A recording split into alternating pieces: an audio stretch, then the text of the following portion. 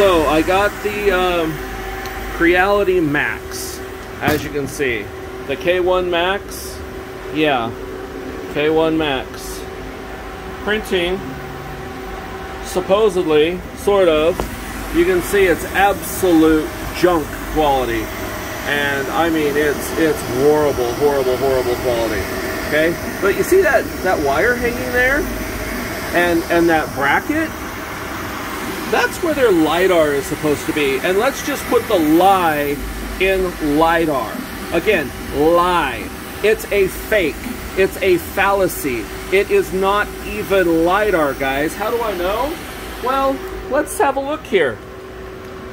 So we have a laser, not a LIDAR. We have a camera, like what's in your phone, and we have an LED module. But the funny thing is, look at it. It's here in my hand, but wait a minute. We're printing without LIDAR. How is that even possible, Creality? How does that work, Creality? This is a fake. Guys, do not buy this printer. They are lying to you. Deception at its finest.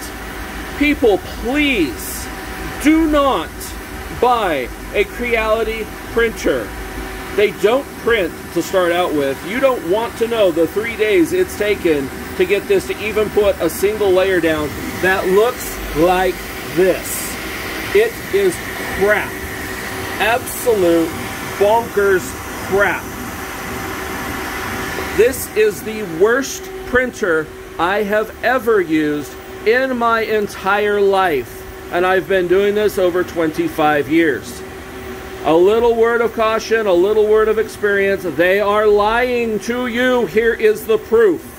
Lie on top of lie on top of lie. I left them a 1-star review. They deleted it. I put another one up. They deleted that one. I have another one up. Not sure if it's deleted, but here it is, guys. Their supposed Creality LIDAR, and it is a lie for sure. How is this even printing? Oh wait, look, there's a foreign object. Oh, shouldn't it have detected that? Look, there's another camera up here. What is that camera doing? Oh, a foreign object. Oh, look. It's still printing, guys. Their foreign object doesn't work. Their detection doesn't work. Their object strike doesn't work. Their homing doesn't work. Their LIDAR doesn't work. Guys, seriously, take heed of this.